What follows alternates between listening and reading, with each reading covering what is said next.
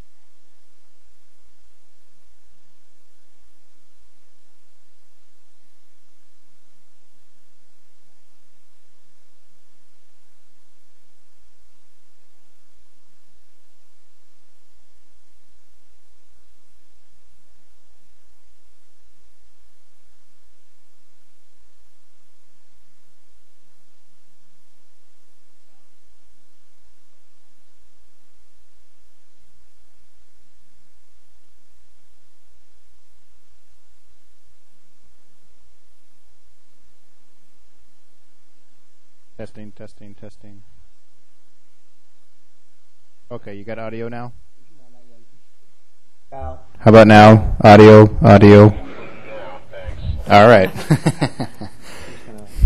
Okay. Cool.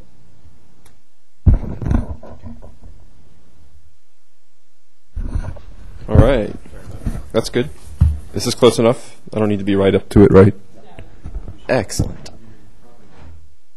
Yeah, well, I guess it's for the webcam.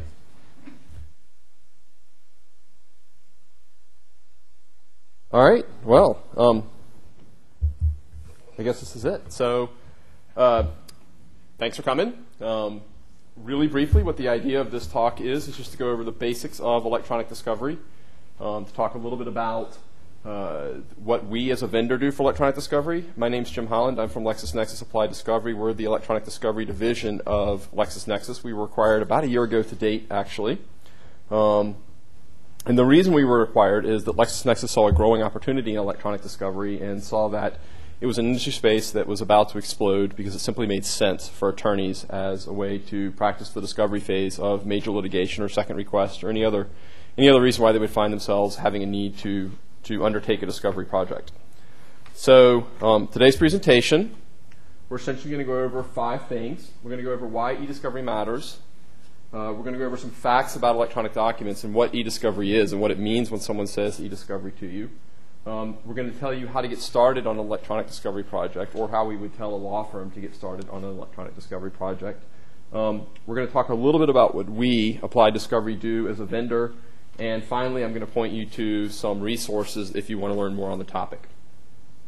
So the first section, as I said, is why e-discovery matters to you. Now, this is the part where I would typically ask some questions of the audience, but since there's only 3 of us, we'll just go ahead and just sort of start off through this. One of the things that's pretty obvious to anyone is the vast majority of business documents, and for that matter, any documents nowadays, are created electronically. This figure says 92% of new information is stored electronically. I actually think that figure is pretty conservative. That figure comes from Berkeley, and it's a couple of years old, and I'm going to guess that number's actually gone up considerably by now. Even a couple of years ago, I'm guessing 92% was a conservative number.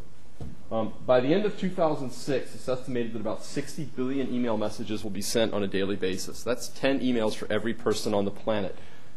You could probably guess that the United States is doing more than their fair share of that 10 per person on the planet. So I would say that easily, probably you're talking about 20, 30 emails a day for each person in this country. Again, probably a conservative number. So the volume of data out there that is discoverable in a major litigation when a corporation has to present its documents or figure out which documents to turn over to a requesting party is enormous, as you can imagine. Less than a third of documents are ever printed. And if you think about that, that makes sense. If you think about your email inbox, you rarely print off most of the emails that are in there. They're typically correspondence. But even though you don't typically print them, they are still discoverable in a litigation or a second request or any time where you're entering a discovery phase. And finally, 60% of business critical information is stored within corporate email systems, up from 33% in 1999. This statistic as well comes from 2002. It's from IDC, which is an IT industry analyst firm. And In 2002, it was 60%, up from 33% in 99. It's 2004 now. We can probably guess that it's jumped a few percentages again since then. So as you can see, there's an enormous amount of data that is stored electronically, and the vast, vast majority of discoverable data, again, in a litigation or second request is going to be in electronic form. What does that mean? That means that the quickest way and the easiest way to do discovery work on data or on a corporation is to do it electronically when you've already got things ripe for discovery or ready to go. This is an indication of just how much of an advantage there is there. As you can see here, with an electronic discovery solution like Applied Discovery, you can take your native files, you can process them into what we call an online review tool, and you can be ready to review within 3 days. If you're using the more traditional method, which is to say a scanning and coding, for example, what you need to do is you need to take your native files, you're required to print them, you're required to scan them, then code them, which is obviously going to take a great deal of time. Then finally you can load them up and start your discovery phase. In an electronic discovery project, you can literally skip steps 2 through 5 here and move straight into the discovery phase. As you can imagine, the printing, the scanning, and the coding are all quite expensive given the amount of data we just told you will be in any major discovery request. So let's talk about what electronic discovery is and what electronic documents are. What is an e-document? An electronic document is any document that is created on a computer. It's not necessarily a document that is only on a computer. Just because you print it doesn't mean it's no longer an electronic document. If it's created on a computer, it probably still resides on a computer somewhere, and it is still considered an electronic document. The examples are, of course, email, Excel spreadsheets, CAD drawings, and word processing documents. What does it mean to be an e-document? This is actually an extremely important slide. This talks about some of the really compelling advantages over electronic versus paper discovery. There are essentially 3 layers to a document. There's the front, which is the face of the document, which is very simply what it looks like. You can see the front of this document from where you sit now. You don't need to actually know exactly what it says. It's just the look of the document. There's the middle layer, which is the actual text. This is an area where there's a very compelling advantage in electronic discovery. When you take a file from a computer and move it into an electronic discovery database without ever putting it to paper, everything in that file is searchable. For example, you move over 5 million emails, you search for the word asbestos throughout that 5 million emails, you're going to find every document that contains the word asbestos. If you're doing a scanning and coding solution, you'll find every document that's been coded to have the word asbestos. That's not going to be 100% accurate, as is obvious. Electronic discovery is 100% full text indexing, which gives you a compelling advantage. Perhaps the largest advantage of doing it when I'm writing that, like that. That's right, exactly. And as long as there's not concept searching, which a lot of electronic discovery solutions will allow you to do, and you can do Boolean searches, which allow you to still get very close. Back of a document is the metadata, and this is where there's an even more compelling advantage to electronic discovery. This is who's read the document, when was the document created, when was the document last modified, who was BCC'd on that email, did they open it, did they respond to it, did they acknowledge receipt of it. All of that information is saved in metadata. There are over 90 fields of metadata, for example, in an Outlook email. All of that is deemed discoverable by the courts and does show up in an electronic document. We'll talk a little bit more about what that means as we get into the presentation here. So what is true electronic discovery? True electronic discovery entails the gathering, processing, and reviewing of data in electronic format without ever reducing the data to paper. That's very important. Once the data moves to paper, you lose that metadata. You lose the 100% text indexing. All of that is gone. You can't take a piece of electronic data, print it, and then scan it back in and have it still be a true electronic document. And basically, you know, the remaining bullet points here are just essentially furthering that point. Another nice thing is that email conversations and parent-child relationships are maintained in a true electronic discovery database, meaning that you can, when you review an email, you can also review attachments that may have been linked into that email and see exactly the context of the conversation. Finally, electronic discovery, we believe at Applied Discovery, should take place in a web-based repository with access from any computer with an internet connection. The reasons for this is obvious. it frees you up from geographic limitations, and it frees you up from equipment limitations. Essentially, if you have a web browser with a free Acrobat Reader on it, you're able to review documents from wherever you are. So if you have a firm in San Francisco and a firm in New York that are needing to share documents, you don't need to be flying the documents back and forth or flying your attorneys back and forth. You're simply able to both review from your desktop. So now let's talk a little bit about what e-discovery is not. E-discovery is not the manual review of printed paper from computers. One of the things that's happened with the sort of explosion of email is when somebody is required to do manual review now, it's actually considerably more difficult for them, because whereas in the old days a lot of conversations may have taken place across a desk in an office, or they may have taken place on the phone or in a conference room, a lot of those conversations now take place in email, which means when there's a document production, there's an extreme number of documents, much greater than we used to see previously. Everything from what are our dinner plans this Friday to actual stuff that is discoverable and relevant to a case. But if you print it, you don't have a way to extract one from the other except for manually viewing each of those pages. So as you can tell, it would take considerably more time. Another thing, of course, when you print to paper is you lose metadata. You don't have an ability to search on paper. It's all very manual. Photocopying is extremely expensive, and courts may not even allow paper production. You may eventually have to go back to electronic production anyway. Review of scanned encoded images is also not electronic discovery. Metadata is recreated in encoded fields. We've just discussed how that's obviously oftentimes very inaccurate. You cannot capture full text, just a picture. A lot of times with scanned encoded documents, you don't actually get that front face of the document that we talked about. You just get a representation of the document. It looks a little bit different likely than the original document did. And the text in the document is very rarely live. The text is typically, again, coded in unless there's been an OCR solution applied, which are often very inaccurate and provide for incomplete searches. Seat licenses and maintenance software upgrades. Again, we talked about we would like for electronic discovery to be in a web-based repository so that you don't need to worry about which computer you're at. You don't need to worry about having a seat license. The charge shouldn't be in the tools that you're using. It should be in, there's other ways basically to license out the discovery project. Software that is used in scanning and coding cases is often based for managing documents for a trial. It's not typically for managing a discovery project, and we found that a lot of people use them for discovery anyway. And again, we talked about the geographic limitations of scanning and coding. And lastly, electronic discovery is not a review of native files. The primary reason for this is we talked about metadata. When you review a Word document in Word, the minute you open the Word document, you're manipulating the metadata for that document. The last time it was revised or the last time it was opened is this time. It's the time that you've opened it on your computer.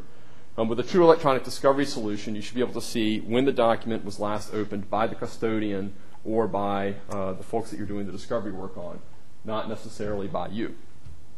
Multiple software programs are required to view. Excuse me. Applied Discovery, for example, is capable of taking up to 200 different application types and moving all of the documents from those different applications over into one format that, again, someone can review from one desktop. Can you imagine trying to review 200 different application types using the native software that created them? Obviously impossible. You would have to have multiple computers to do it. You'd be limited to those computers that software resided on.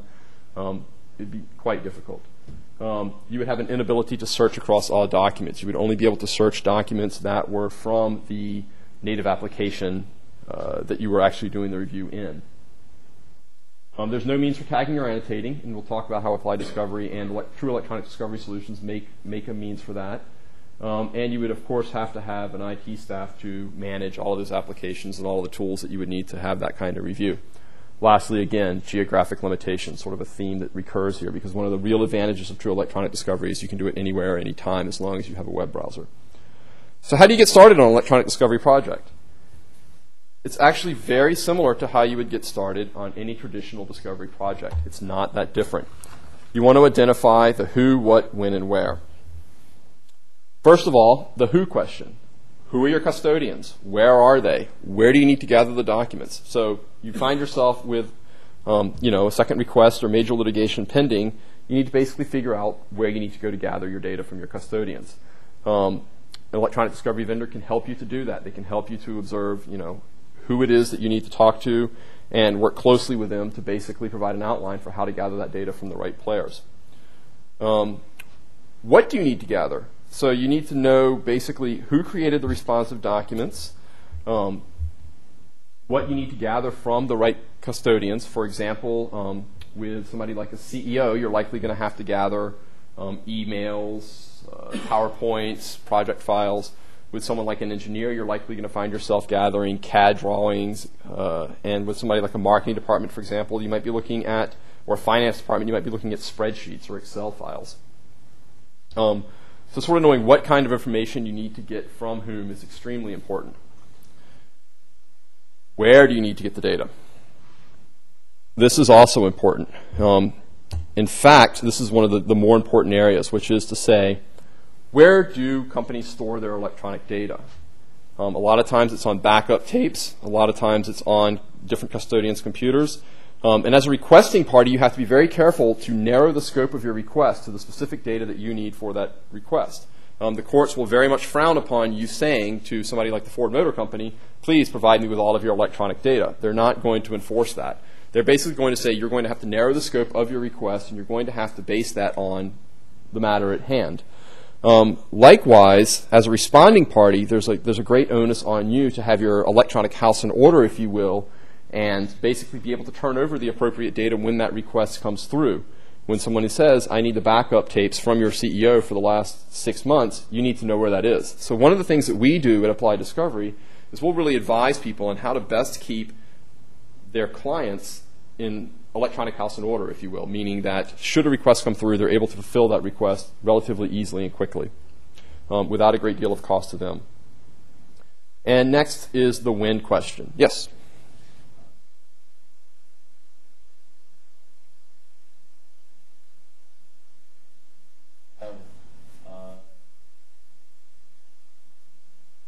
From the 1980s Sure. proprietary system. Sure.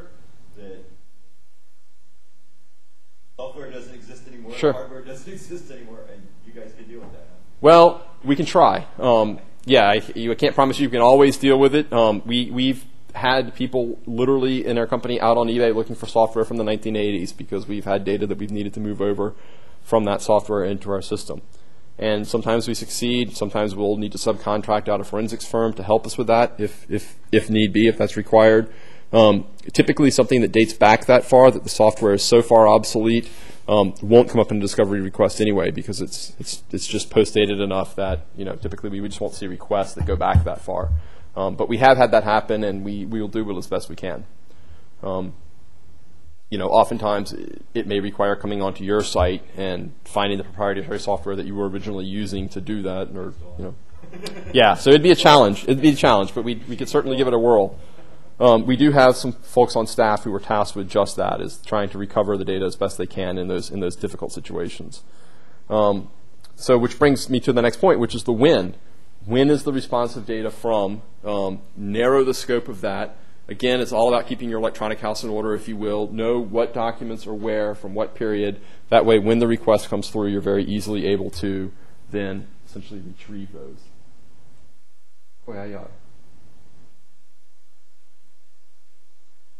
I get behind myself up here? I sure did. So what do we do? What does Applied Discovery do as a vendor? We will essentially help you with data gathering, media restoration, data processing, online review, and document production and reporting. You'll notice that this very closely sort of parallels the things that I was talking about previously. That's because Applied Discovery basically took the traditional process of discovery and moved it over into an electronic world. There's nothing really new to an attorney in electronic discovery. It's just basically the tools. Data gathering. We provide as a service guidance for internal IT resources on-site and professional assistance to collect data from clients' computers. Beyond that, we will also work with law firms to help them work with their clients prior to litigation coming up, prior to a second request coming up, to have their system set up so that this is very, very easy. We would always say, to a law firm, make sure your corporate counsel is talking to your IT department. Make sure your corporate counsel is helping your IT department to understand how things need to be structured so that if something comes up, you're able to very, very quickly react to it. And that talks a little bit about the cost-effective strategies for gathering and preparing only necessary data. The more prepared you are in advance, the more cost-effectively you can respond after the fact. However, we can also assist you after the fact to respond as cost-effectively as possible by, again, working through those who, what, when, and where questions that we talked about earlier. We also help people with media restoration. Now, this is often mistakenly called forensics. Forensics is not going into someone's office, finding their backup tapes, and pulling the data off of it. Forensics is finding a hard drive on I-5 that's been run over by a Mac 18-wheeler 6 times and restoring the data from that. It's considerably more expensive. It's considerably harder to do. And what I'm talking about when I talk about recovering data is not forensics. Even what we just talked about a second ago, that's only borderline forensics. Forensics is the recovery of data that's essentially deemed unrecoverable by any IT person. So people shouldn't be paying forensics prices for restoring their backup tapes. And we'll advise them on that. We can do that for them. Retrieval of information from backup tapes, legacy systems, email, and other file types. So we will come into a corporation, and we'll help them to gather all of the appropriate data. We'll help them to work through those questions, and we'll move that data, and we'll help them to narrow the data, again, based on the scope of the request, or to narrow the data in order to respond to a request. Data processing. We'll basically process all of the data into a standard PDF format. Is everyone in here familiar with PDF and what I mean when I say PDF? It's an Adobe format. It completely retains the integrity of the page. A PDF document looks exactly like the document looked prior in its native application. The advantage to PDF is it can be read by a web browser from, again, any remote location. The other advantage to PDF is that it's an industry standard, and everyone's familiar with it, and people know what you mean when you say PDF. A lot of courts are actually asking that productions be done in PDF format, so it's a very valid format in the legal world. Applied Discovery is able to do about 5 million pages a day into PDF format. So when we come in and we take on a large project, we're able to move over 5 million pages of a company's data into the PDF format in one day. Think about that for a moment if you're talking about printing and or scanning and coding. Think about how long it would take to print, scan, and then code 5 million pages of data. There's a very, very compelling argument for electronic discovery just in that number alone. And there is the flexibility to process more than 200 electronic file types. We talked about that earlier. We basically narrow the need to have 200 applications down to the need to simply have a web browser. So, PowerPoint, CAD drawings, Excel spreadsheets, all into PDF. And basically putting into a reviewable format with metadata and parent-child relationships, everything attached. Aren't you losing the metadata? You don't, and there's some screenshots up here that will give you an example of how the metadata is displayed in the review tool. But PDF does allow you to maintain metadata, and we've written some proprietary code that allows us to keep it attached. That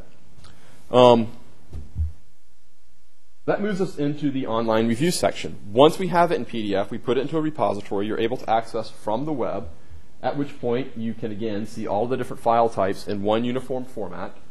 We have very sophisticated search, annotation, and redaction capability. So essentially, again, the example that we used earlier, you type in the word asbestos, it can go out and search across all of those documents that are in that repository and return all of them that have the word asbestos in the document. These are not documents that are coded for asbestos. This is any document that was typed on the computer from the original creation of the document. There's no hardware or software at all to purchase. Again, you're just basically using a web browser with a free Acrobat plugin on it. And there's multi-party, multi-site collaboration with access to, again, one repository. We talked about that quite a bit today already. I want to back up for a second because I forgot to talk about annotation and redaction capability. We also allow you to do redaction and annotations within the tool. So you're able to redact the document as well as mark why it's been redacted, attorney-client privilege, whatever your reasoning is for redacting it, you're able to do that in the tool, and that will come through in the production. So there's Correct. It's the Acrobat plugin to the browser, which gives you a full search across the documents. And then we also have, of course, our own search tool that we've developed. Correct. Correct. And you'll see some examples of that momentarily. And then let's talk about production. You are able to produce according to your specifications. You're able to essentially produce all the PDF files to a disk that you would then turn over to opposing counsel, the requesting party, or the SEC, or whomever. You're able to do it via an FTP site. Of course, you're able to take PDF or TIFF images if you want to then move them into a case management software once you've finished basically figuring out which documents are responsive in the discovery phase. Or, of course, if your opposing counsel or whomever you're producing for wants printed copies, you're able to do that as well. We're able to Bates number and all of that, obviously, as well, prior to production. We're able to create priv logs or user-defined custom reports if you require them. So, all that being said, we can take a look briefly at the interface. I'm not going to show you the whole application, but I'll show you some of the sort of the key screens, and it'll give you an idea of how this looks. What you see here is a screen that basically is a summary screen. Down the left side here you see a list of custodians. You know what? I'm going to turn the lights down. Actually, I don't know how to get to that screen, so I'm not going to worry about it. You'll see down the left side here a list of custodians. You know what? It's a little hard to see, so let me see if I can. I think I got it.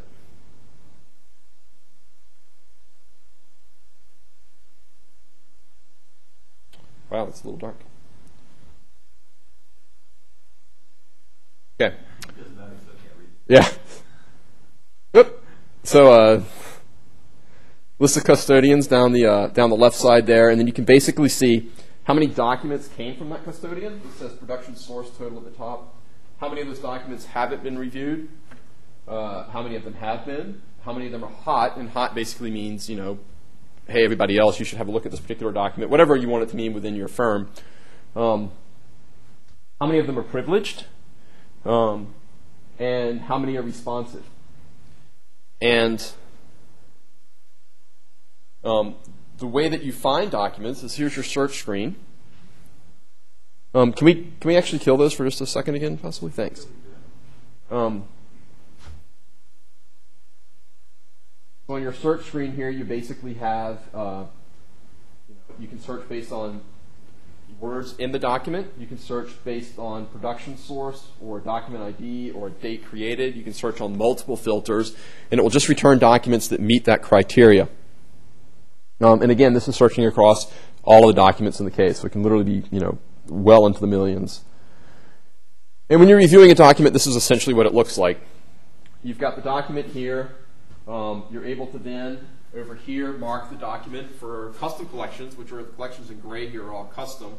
You're able to then mark, you know, by simply checking the box there, you can put the document into any collection that you wish to. The collections at the top there that you see in sort of the greenish color are all essentially standard collections that everybody will have whenever they're reviewing in our online review application. And of course, you're able to navigate from document to document. Now, here's an example of some metadata that is attached to a document. You can see over to the right side here, you can basically annotate by clicking on that annotations tab. But what we actually have showing is the metadata tab. And you can see the date the document was created, the date that it was last modified, sent, received, delivered, and all the various metadata fields that are typically attached to an Outlook document. Again, you'd be able to see who was BCC'd, who opened it, and different metadata fields that were populated in the actual document would show up over here on the right.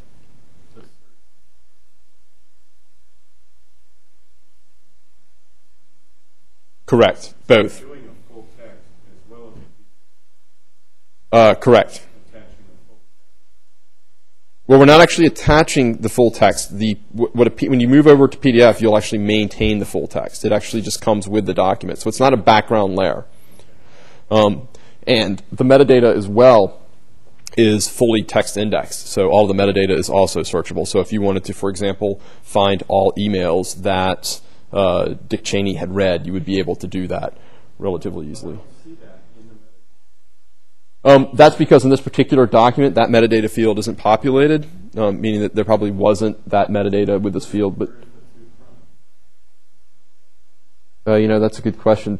The literal to must not be a metadata field. That might just be an actual field because you can see that it's in the document itself. It's BCC that would be a metadata field, something that wouldn't actually display in the document, if that makes sense. And you can see So here. it's searchable because It's searchable. Yes. Yeah. But there would be, if there was a metadata field, like a BCC field that wasn't in the document itself, that would also be searchable. And then you can see here, there's an attachment that was attached to this email. You can see the representation of it up there. If I were to click on this in the online review tool, it would actually launch that spreadsheet, and I would be able to see the contents of the spreadsheet that was attached. And that's just a quick tour of the review application. Now I want to point out some additional resources in the event you want to do some more reading on the topic that Applied Discovery provides. Something that I would actually recommend to anyone that had any interest in electronic discovery is that they view our law library. The ABA section of litigation just named us one of the best websites for cases and commentary on electronic discovery. We really take a great deal of time to create this law library. It has everything from white papers on various areas of the law regarding electronic discovery to case law updates. So anytime there's a relevant case to an electronic discovery, to the electronic discovery body of law, we'll basically put a summary of that case and what it means to the body of law up there. There's been a lot of decisions, for example, about cost sharing lately that have come out that have really affected the way that law firms and clients are conducting their business when it comes to electronic discovery. In addition to that, we have a quarterly newsletter that we publish called the eDiscovery Standard, as well as monthly case summary updates that we send out in the form of an email that you can subscribe to, both for free. White papers, this particular white paper is right over here on the table. We've probably produced about 5 or 10 of these that give a really extensive view of, again, a particular area of electronic discovery or an overview of the whole body of law. eDiscovery best practices actually goes into a little more detail about a lot of the things I've talked about here today. Here's our quarterly newsletter. I believe I also brought some of those that are over there on the table. Free newsletter, you can subscribe to it in paper copy or email, whichever you'd prefer. Case summary alerts, this is an example of an email that we sent out just, I believe, last month is this one. Oh, no, I'm sorry. This is a case summary alert special bulletin. This is when the Zubalake case came out, which is came out of the Southern District of New York, and it was a very important case from Judge Shinlin that talked about how cost sharing should be addressed in electronic discovery cases. When was the requesting party's scope of request unreasonable? When was a responding party still going to be required to pay for it? That kind of thing. It's actually a pretty fascinating read. And that's about it. If you guys have any questions, I'd be certainly happy to answer them.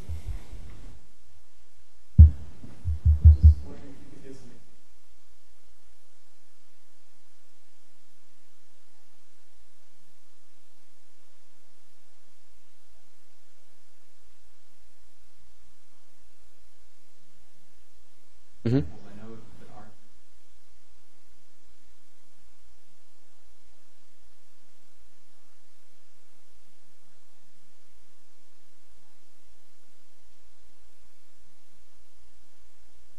Sure. Goes away. Sure. Is that the difference there?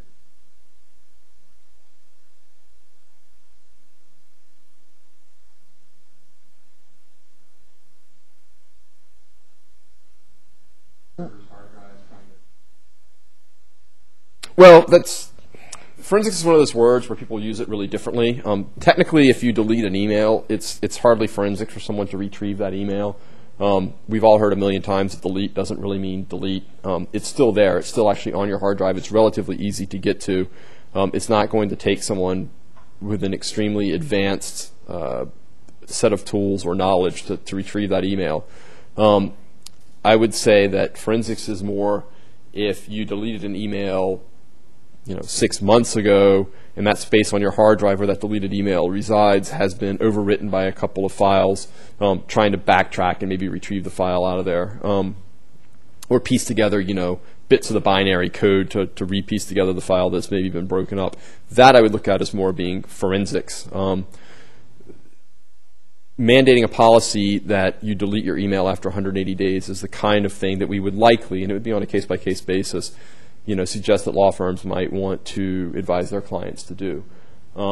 However, you have to be really careful with spoliation issues when you do that, because if there's pending litigation and you're deleting files that may be responsive to that litigation, obviously you could get into trouble. So it's a little more complicated than just telling people not to save their data. It's really much more having the IT department and the corporate counsel work very closely together probably on an ongoing basis, to continue to define what's okay and what's not okay. And it really, really will ultimately save that client a potential gold mine worth of money if they have things in order, so that when a requesting party comes through, again, if the request is reasonable within the scope of the litigation, it's on the responding party to pay for that. So the responding party needs to make sure that they're able to respond in a cost-efficient and effective manner.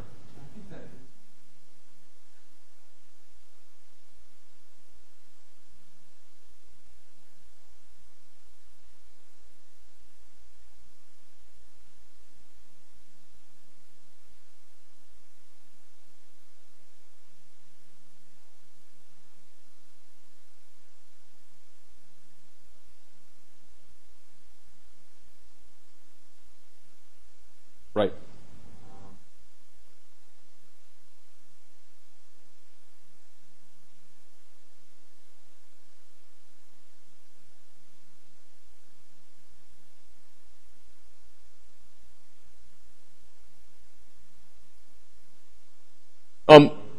I think that's often going to happen on a case-by-case basis, and it's probably going to be dictated by the courts. I should preface all this by saying I'm not an attorney, so please be careful. Like, don't place this advice too much to heart.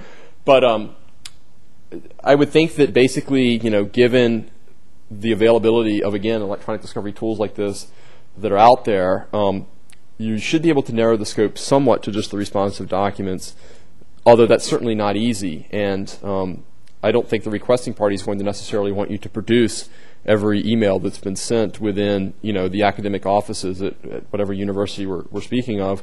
So it is a complicated issue.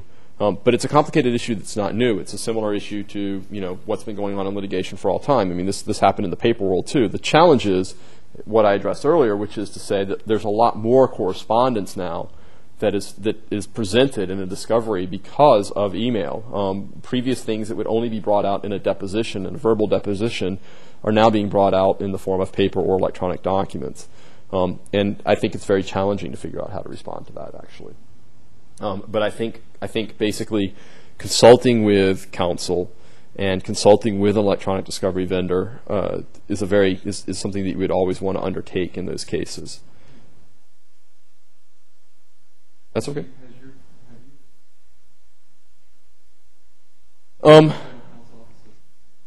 I don't believe we have, actually. I can't think of any examples where we've worked with the university offhand.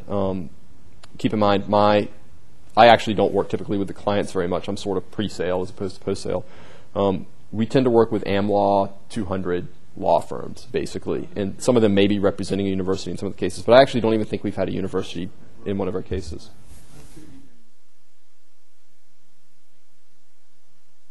Absolutely.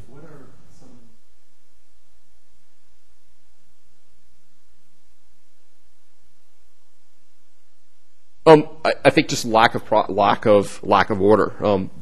Not to sound flippant, but I think it's just, I think people just don't. Or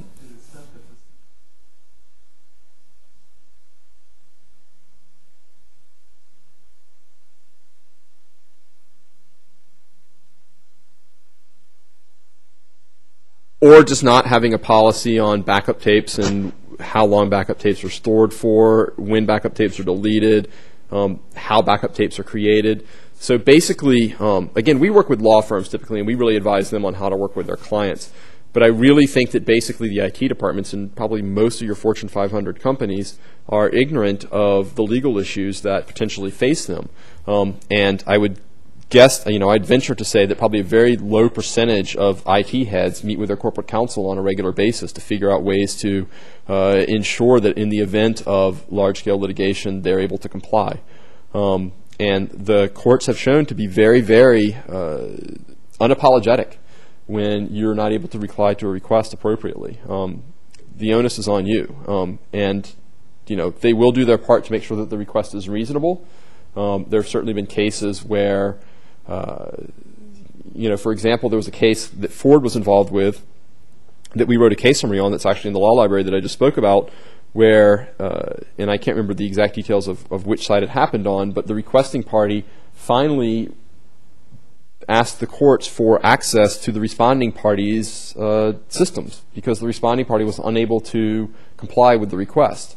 Even though the courts had enforced that request as reasonable, they were unable to meet the requirements. So basically, exactly, and exactly, and it was challenged because there was proprietary information in there. And the responding party challenged it based on the idea that the requesting party was going into information that actually had nothing to do with the case and was not responsive and was actually proprietary and damaging to the responding party. It's a complex area, and it's the hardest part of electronic discovery right now, I think. Once the data is gathered and the tools are in order, the discovery part is basically cake.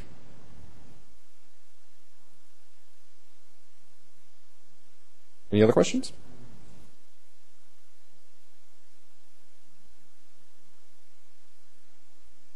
All right. Well, thanks for coming. Appreciate it.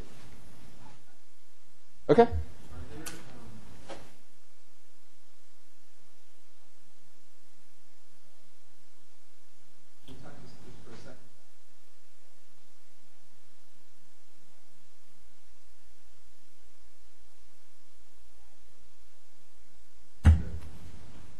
Sure. We're very careful to make sure we maintain chain of custody logging at Applied Discovery, and it's, I think, very similar to the kind of requirements they have for paper documents. You know, because it's electronic doesn't mean that are again very careful to maintain chain of custody log for any documentation or any document. All firms to make sure that they. Absolutely, that's very important. In fact, in many ways, electronic records are more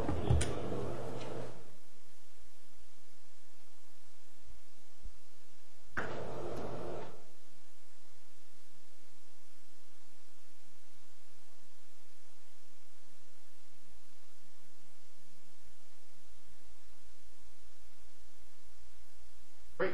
Excellent. By all means.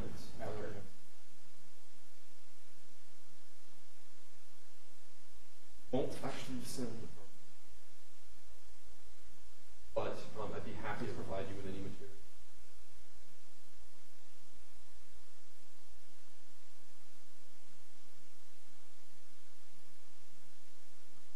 Okay. Thanks so much for coming.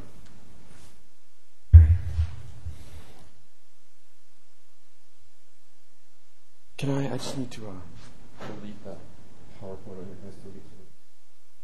Oh, you did? Thank you.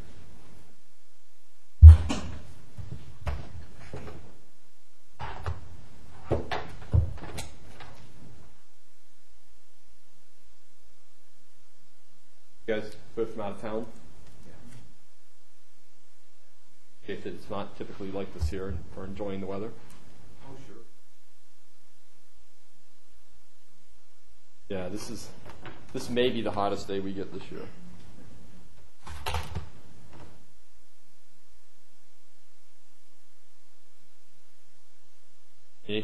Well, I grew up in Virginia, but I've lived here for 10 years.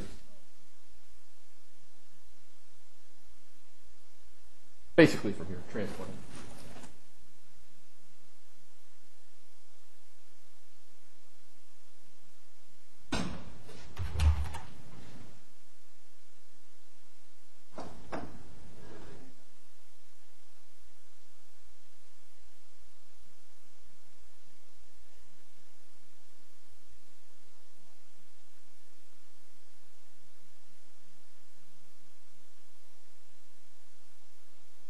No structure.